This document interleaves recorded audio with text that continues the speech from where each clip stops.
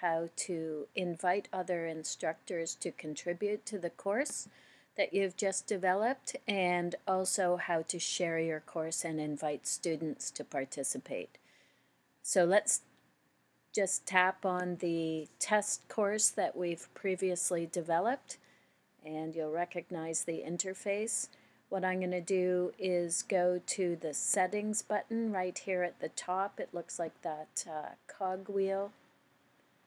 And here you're familiar with the course settings.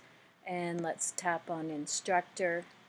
And I've already invited B. Welsford at SSRSB.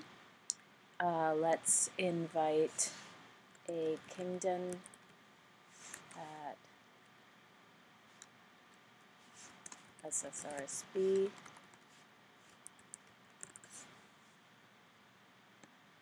And if you want to learn more about what contributors can do, as you can see, it says there you can have up to 5 contributors to help you develop your course, and just click on that link in that area to get more information on how to actually do that and what is involved.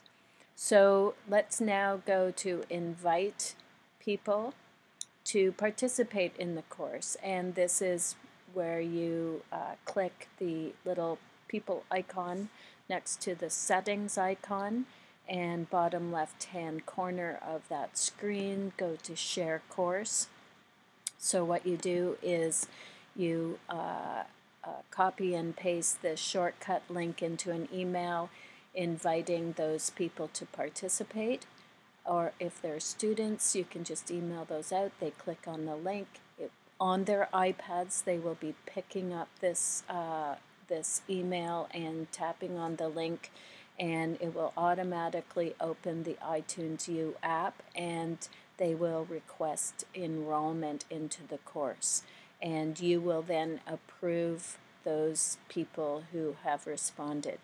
The other thing you can do is give them this code, and they will go directly to their iTunesU app and scroll down from the catalog page, the entry page in iTunesU app, and until you see the enroll button, and they will enter that code and again request enrollment into the course. And as you can see here, right now there are nobody is enrolled in the course. However, I do have other courses where people are enrolled. So let's go to one of those. Here's just an overview of what the Assistive Technology Center has done. And these people I've sent the link to or the code, and I've approved their participation in the course. And what happens then is any asset or materials that you upload into your course will be immediately distributed to those individuals. So it's a very seamless and efficient way of sharing information and course content.